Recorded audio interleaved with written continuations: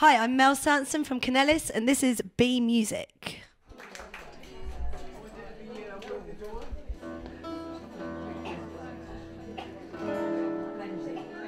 B Music, Sini here. We're here at the Brunswick in Hove as part of Making History Now. We're celebrating LGBT History Month with some of Brighton's best LGBT artists. They come strolling down West Street, nickel like a jar of beef, red and getting red. We're in the Red Room with B Music and we're celebrating LGBT History Month. And we're here with Elle Start. Hello, Elle. Hello. How's it going? Good, good. We're just sound checking downstairs. It's getting exciting. All the bands are sounding really good. Now, Elle is the Mother Superior of this particular event. Can you please tell me what moved you to get this rolling? Well, I'm a big supporter of LGBT History Month anyway, being a big gay and also loving gay history. I really like to sort of support it and do something. And recently made an album that was all about gay history of Brighton and Hove and stories, kind of pulled out stories and things that happened from our sort of dark and mysterious past here. And Vince got in touch, Vince Laws, who's a poet who used to live in Brighton, and he was back. He said, what are we doing for LGBT History Month? And there was kind of nothing happening. So one thing led to another, and he ended up starting a festival, basically an arts festival called the B.Right.On Festival, and put a call out to see who wanted to be involved, and I jumped on the bandwagon. It means a lot to me because Brighton has got such an amazing history, or obviously linked with being pretty much the gay capital of the country, if not Europe. Controversial, I'll say it. And of course we have a fantastic gay pride now, but it's not always been the way. I mean, I've lived in Brighton for about 24 years now, and I've seen the gay community pull together for events and amazing things happen, and then things sort of drift away and it comes back together. And I just think it's really important that we remember where we come from. Bones fall like raindrops, you're bound to get wet, so you better stay out of the rain. Now, I read on your website that you describe yourselves as queer folk. How do you distinguish queer folk from normal folk? I know you don't have a beard and you're not 65. Yes, I do have a beard, but I have got rid of it for tonight. How do I distinguish? Well, I suppose in traditional folk music, there's a big, huge, goes back millennia, doesn't it? The folk music tradition was to sort of tell stories, what was happening in the news, that kind of thing. And it's a way of kind of carrying oral history through for people who couldn't read. So my kind of queer folk, we still can't read, so I thought I would write down a lot of stories from history, but from gay history, from queer history. So I kind of say the queer folk thing because we're a gay band, gay musicians, and we play a kind of a brand of, it's kind of modern, indie, slightly indie, but everything we do is gay, basically. And just tell us quickly who else you've got on the lineup for tonight.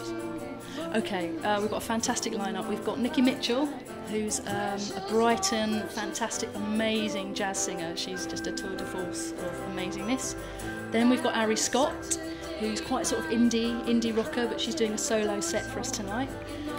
Then we've got Ches and Zora, who sometimes go out as We Are Bob, they are tonight, and they're sometimes Zora and the Tatsmiths, and they've played at Brighton Women's Performance 10 at Pride many times. They're fantastic. Then there's us, the Elle Start Band, absolutely brilliant, and then we're topping off the night with Canellis, who are kind of a thrash metal, sort of punky metal band, usually with Mel Sanson, who you might talk to later, at the helm, and she's doing a really nice MTV Unplugged set for us. Cheers, Elle. I hope it's going to be a brilliant evening. Thank you. Thank you very much.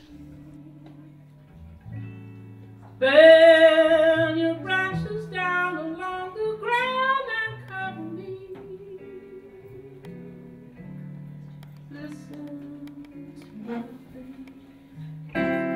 burning willow and weed. Nikki Mitchell, welcome to the Red Room at the Brunswick. This evening, it's all about making history now. Hi. Hi, hello, Sini. How are you? I'm awesome, thank you. Nikki is a jazz guitarist and a vocalist. Nikki, how is it rocking a jazz guitar as a woman? It's a very male-dominated genre and male-dominated instrument. I wouldn't call myself a jazz guitarist, I think. Maybe I am. That's what it says on your website. Oh, yeah. Well, you know, the power of the egregore. So I think you're right, it's a very male-dominated industry, and one of the things that we've strove to do over the last 15 years with the Women's Performance Tent and with these kind of gigs is to give youngsters a space where it's not all just madly competitive all the time. And I believe you do a pretty decent blues turn as well. What kind of guitar are you rocking, Nikki? Yeah, I just have a standard Epiphone Sheraton Joe Pass. It's quite a nice guitar. It's good because you've got twin humbuckers, so you can get a good jazz sound or a good blues sound, either one. Right over my head, love. Twin what? You know, twin pickup things. Lots of knobs.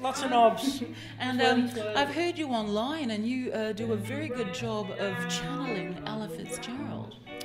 I wouldn't say I get Ella. I can channel Nina, but that's a frightening experience. And if Judy comes through, don't give her vodka. So tell me, what does LGBT History Month mean to you? Well, you know, there's a lot of people. I think gay people have been in the world since the dawn of time. Since the ancients. It's just how it is. Nature's way, you know. Some people are gay. I don't see the big deal. I don't understand why people get so weird about it either. It's so freaky to me. And I just don't get it at all. And I think LGBT History Month is a way of making sure that people in the future can see that gay people have always been here. My big boy, I know they're gonna cheat. Well, get gone.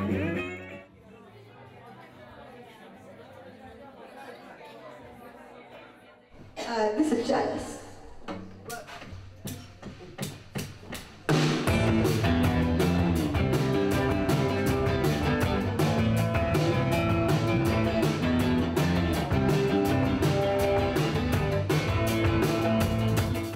Mel from Kennelis and her group of players. Hi, Mel.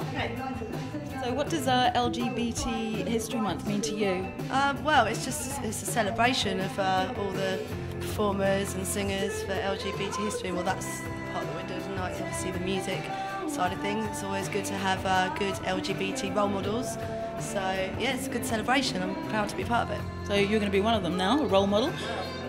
So tell me about your band then, your group of merry players that you've gathered together here in Brighton. Well, we're usually sort of hard rock, punk, grunge, and tonight we're doing like an MTV style unplugged set. It's a bit more chilled, a bit more nice vibey kind of Sunday evening kind of feel to it. So yeah, it's going to be something different tonight, but I'm really looking forward to it. And what kind of instruments do you have then? Because I understand you describe yourself as rock, but didn't I see a cello in there somewhere? Yeah, you did. That's part of the unplugged thing that we're doing tonight. So yeah, our usual setups like bass, drums, electric guitars, and tonight we've got Josh on cello, which is awesome. So yeah, I've always wanted to do a gig like this, to be honest. I don't know if you've seen a lot of the MTV unplugged stuff, but it's nice to have some strings in when you go and strip down acoustic. So yeah, it's going to be really good.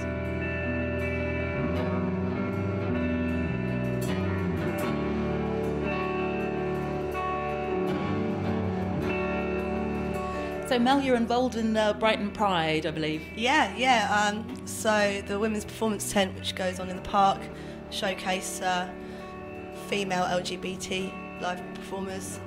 That's going to be really good because every year we showcase like all the best, and it's a really good opportunity, and it's a really cool tent, and it's packed out, and it's got a wicked atmosphere. So tonight's show is actually a fundraiser, so we got some more money towards that, so we can get a bit better lighting and stuff like that. And if anybody wants to perform at that tent, how can they go about it? Yeah, they can apply online. If they go, this is a bit of a mouthful, I didn't really think about this URL, but it's womensperformancetentbrighton.com. So if you go to womensperformancetentbrighton.com and then go to the About Us section at the bottom, you can apply there. So yeah, apply right now. And yeah, we're looking for talent, and we look forward to the summer. It's going to be